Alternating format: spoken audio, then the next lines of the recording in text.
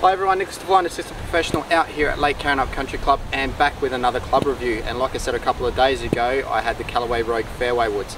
And here I have them with me. I have the Callaway Rogue standard model and the Sub-Zero model. So hang out for this video and we'll check them out.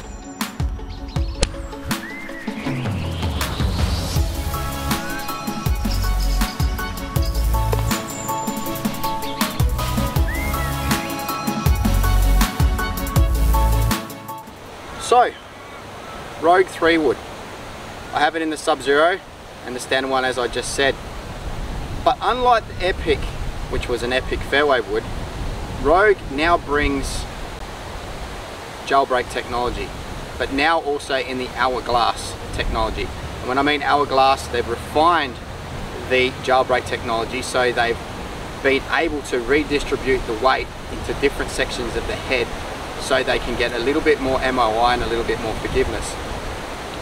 Now, these heads are slightly bigger than the Epic range, and you can see that from the images coming up on the screen right now, but it's only very slight. I mean, to the naked eye you can't really see it too much, but I know that it is slightly bigger.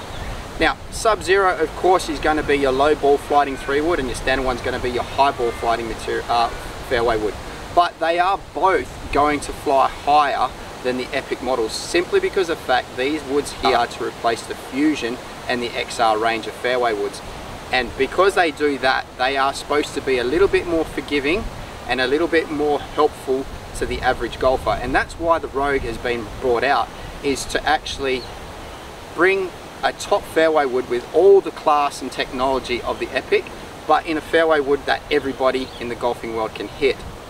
Now, I've got the fairway woods here in 2 models, and the Sub-Zero I've got the Even Flow Project X shaft, and in the standard model I've got the Synergy 60 gram Ardilla shaft. Both of them are stiff shafts, and both of them come in, well, hold on, the Synergy 60 grams and the Even Flow 75 grams.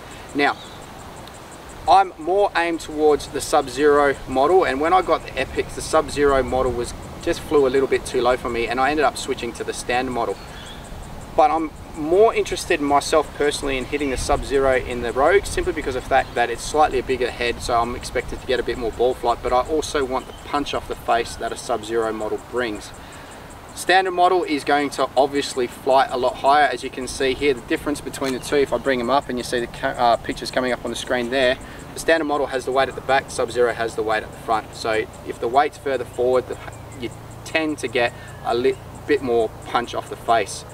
Now, putting them down personally as my preference, they look better than the Epic. I wasn't a big fan of the green of the Epic, but I like this aqua blue that they have here in the Rogue, and to me it is a sexier looking head.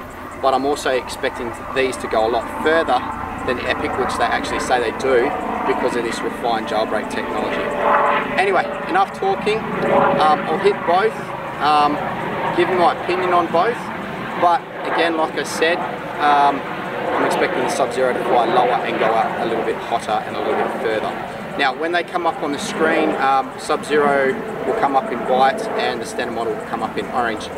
Other than that, just remember I am using the SkyTrack ball launch monitor to grab all the ball data, and I'm using NXT Tour S yellow golf balls, simply because that's the golf ball that we use out here on the range at Lake Canon, and it's a good ball. Anyway, like I said, enough talking, a little bit more hitting. Okay, like I said, Sub-Zero first. I'll hit 4 shots with this, and then I'll move on to the standard model. Now, like I said, the one thing that's definite, when I put this down on the ground, it was bigger than the Epic Sub-Zero I used to have. So like I said, I'm expecting this one to fly a little bit higher, and I'm also expecting it to come off a little bit hotter because of the jailbreak technology. But I also love the color of this Even Flow shaft, and it feels really good at 75 grams.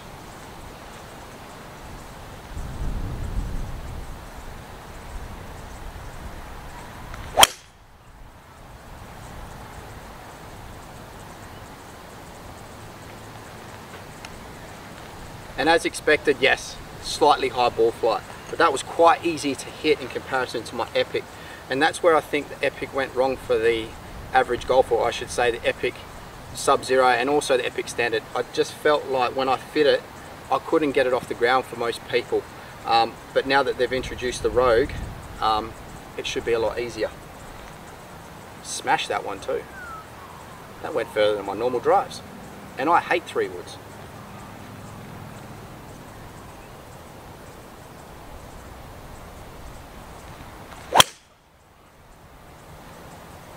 Okay, I didn't hit that one too well.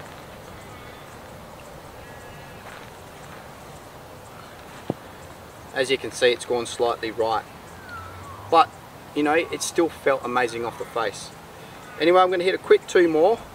And then we'll switch over to the standard, and then we'll have a look at the numbers of both and review both of them.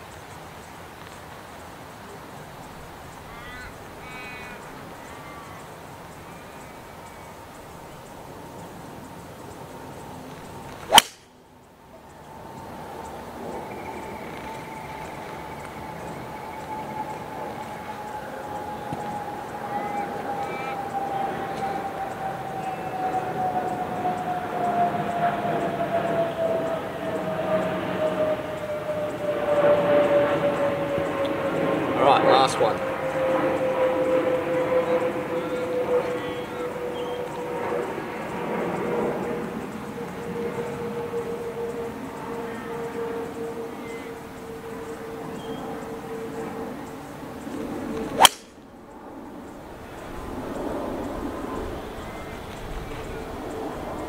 One thing's for sure, it's definitely for me going to replace my Epic. Anyway, let's switch to the standard model. Okay, so here we go. We're into the standard model now. Now, I'm going to actually hit my Epic Rogue, Epic 3 wood and the Rogue 3 wood in the standard models, just so we can also get a comparison between the two. Now, as you see the images coming up on the screen again, and I'm just bringing this back up again, the one thing that I did notice the difference between Rogue and Epic is when I put the Rogue down on the ground, it actually looks like the face sits slightly open, whereas when I put the Epic down on the ground, it sits slightly closed. The other thing that's a big difference is sole interaction. I actually feel like the Rogue has a lot more sole interaction in comparison to Epic. Now for me, both those features breed confidence for me, because I know now that no matter where I hit it on the face with the Rogue, I'm going to be able to make contact. And because the face is slightly open, I feel like I can swing at it a little bit harder, so then I can hit it harder. So those two factors is probably a big thing and a big plus for the average club golfer. Having a slightly open face and also having slightly more sole interaction is going to breed confidence for the average golfer. Epic, only a little bit of sole interaction, and as you can see from the images on the screen, and also the fact that the head's slightly smaller means that this club doesn't get up in the air, and also because this sits slightly closed, it probably scared a lot of people out of buying this 3 wood. The Rogue is definitely a 3 wood out there for your high handicapper or your low handicapper. And for me, it's a big plus as a club professional to get a 3 wood that sits slightly open, has a lot of sole interaction. So it's definitely a 3 wood for anybody to check out. But anyway, I'm going to hit the Rogue first, and then I'm going to hit the Epic. Now unfortunately I can't swap the shafts out, because the other big feature of the Rogue is it's a glued in head. So whatever shaft you get or whatever setting you get, that's as good as it gets, whereas with the Epic you've got that adjustability through the neck. So just make that keep that in mind when you're buying the Rogue. It is a glued in head. There is no adjustability through the hosel. Anyway, I'll hit Rogue first, then I'll hit Epic.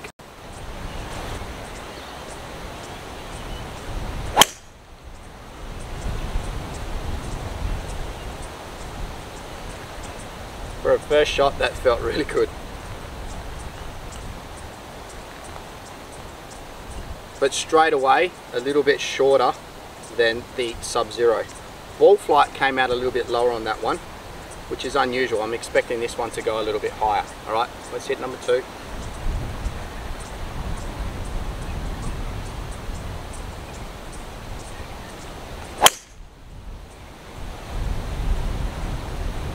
Okay, that's more the ball flight I'm expecting. That one was a little bit higher. But let's have a look at the numbers.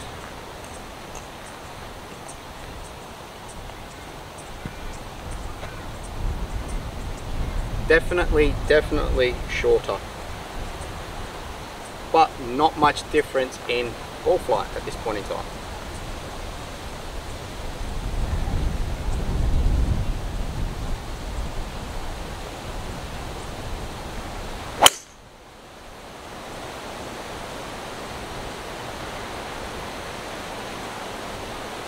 but it's definitely looking like the Sub-Zero for me.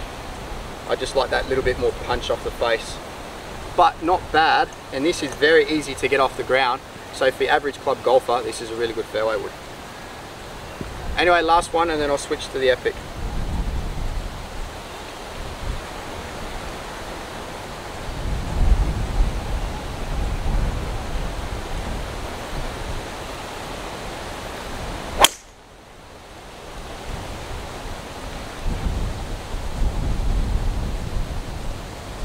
Now I can honestly say I haven't really hit any of these 3 woods with this fairway wood that well, but the numbers haven't been too bad, and for a couple of shots which I felt like I hit really bad, they're not too far offline. So like I said, this is a very, very good 3 wood for your average golfer, or any golfer to be quite honest. Anyway, switch to the Epic and you'll actually see this come up as green on the screen, which is quite convenient for the Epic. Anyway, switch over to the Epic. I'll hit 4 shots with that and then we'll look at the numbers.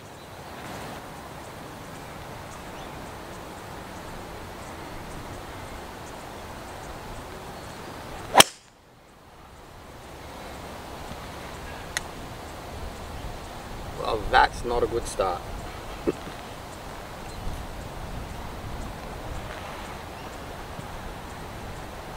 But the distance wasn't too bad.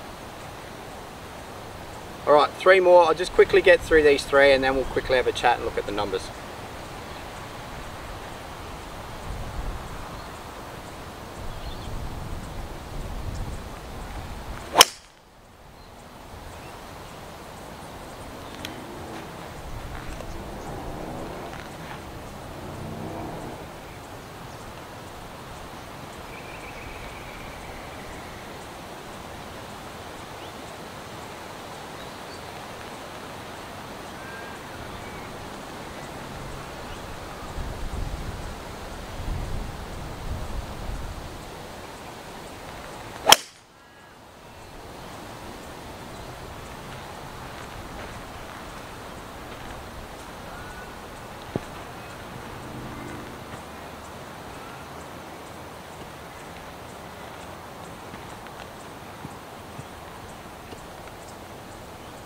Alright, last one with the Epic.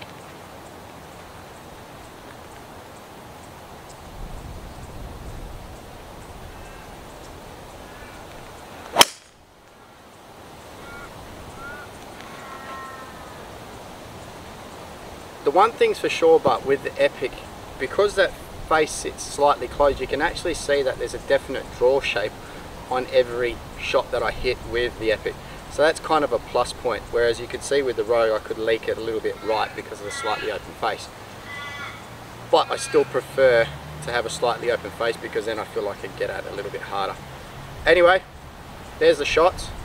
I'm just going to pull up the numbers and we'll have a chat about that. Okay, so now let's have a look at the numbers. Now, first of all, club head speed, 94, 96, 93. I try to keep it as close as possible as I could to each other. Wasn't that successful, but close enough. Overall distance, 230 for the Sub-Zero, which is what I expected, and you could actually see that it came off quite hot off the face. And then you've got the 2 standard models. Now, funny enough, the Epic did outdo the standard Rogue model. Not only was the club head speed slower in the Epic, it actually went further than a quicker club head speed in the Rogue. So that's a bit funny. But the big plus with the Rogue, and the one thing that I can definitely say about the Rogue, it was easier to hit. I hit a couple of shots with the Epic, and like I said, didn't breed too much confidence in me when the head sits slightly closed and doesn't have too much shoulder interaction, and my first shot was fairly low and a little bit hooky. But other than that, the other 3 shots were quite good. Now, ceiling height, which is a big one here, and like I expected, the Sub-Zero did in the Rogue, did go lower than the Rogue standard model. But then funny enough, the Epic went lower than both, which is what I expected. Because the Rogue's there to replace the Fusion, the XR range, and the head slightly longer, so the CG location's back, I did expect the balls to come up a little bit higher on the Rogue models, and as you can see from those numbers, it did. Spin numbers were quite high, 3129, In the Sub-Zero, I'd like that to be a little bit lower, but again, it is a fairway wood there to help the average golfer get the ball up in the air, and it does do that. And then as you can see, as we jump to the standard Rogue, the numbers go up even further, and then when we go back to the Epic 3 wood, it drops down again. Now, overall, has the Rogue filled a hole that Callaway needs to fill with regards to having jailbreak technology? Yes, they have. The Rogue is a very good 3 wood, and I would recommend to any level of golfer, whether you're a scratch figure player or a high handicapper, it's definitely a fairway wood to look at. So there you have it, Callaway Rogue. Make sure you like, hit the subscribe button, and we'll see you next time on ND Golf.